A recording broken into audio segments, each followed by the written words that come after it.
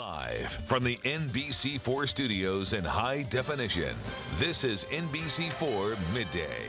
All right, Bob, thanks. You know, every 60 seconds, a woman starts a business, and more women are becoming entrepreneurs. But when considering their product brand, they often forget to brand themselves.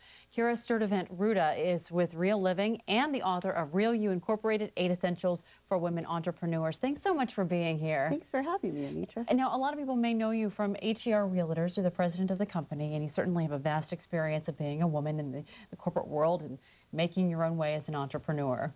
Yes, yes, and actually that's kind of the genesis of the book, is the last 7 years working with realtors, with real estate agents, because each of the real estate agents with Real Living are each individual entrepreneurs, because they're independent contractors, so they know a lot about personal branding and the importance of that.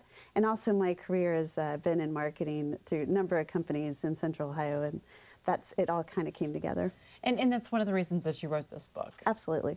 And talk about, you say you got to market yourself. And what do you mean by that? You give women 8 simple steps to follow, and you say whether you want to start a business or whether you're working for someone else. Right.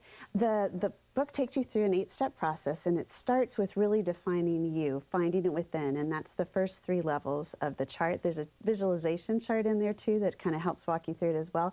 You have to define yourself and know yourself and your passions to truly create a competitive advantage out in the world. Mm-hmm. And especially for women too. I mean, women have come a long way, and certainly for women entrepreneurs, the world has changed, the opportunities have changed, and you address that too. Absolutely. It's a great time to be a woman in business, and 1 in every 11 adult women are an entrepreneur today, which is such an exciting number. And actually almost 40% of Columbus's privately held companies are 50% or more women-led. So that's an exciting number too. So it's just bursting with potential right now. And what are some of the other tips that you tell women in your book? I think it's really important. Women are multitaskers, and everybody's really busy, but the important thing is to step back and take a look at where you are and where you've been, and really create your story. You need to be able to sit down and even write it down and be able to say, this is me, this is what I've been through, this is what I've done, and I'm proud of these accomplishments, and that all adds to your personal brand.